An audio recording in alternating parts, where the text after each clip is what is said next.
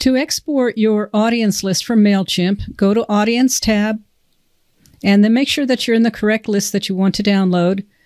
Select View Contacts, and then select Export Audience.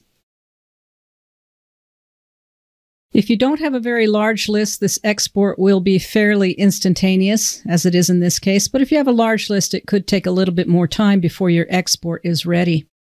When it's ready, click on Export as CSV. You'll also receive an email from Mailchimp with this same export in it. That will download to your computer. You can then open the file. You can double-click on that to open it.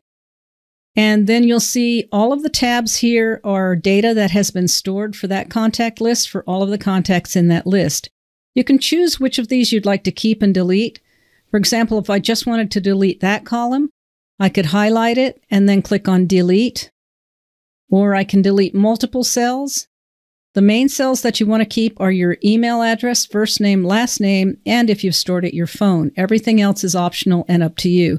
I'm just going to highlight everything past those first 4 items and choose Delete, because I'm only going to transfer those first 4 items over to my other system that I'm now going to be sending my newsletters through. So once you've got all the tabs selected that you'd like to keep, you'll choose Save.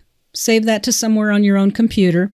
And then when you go to your new system that you plan on sending your newsletters through, you'll find a place to import contacts. And this is the list saved as a CSV file that you will import into the new system.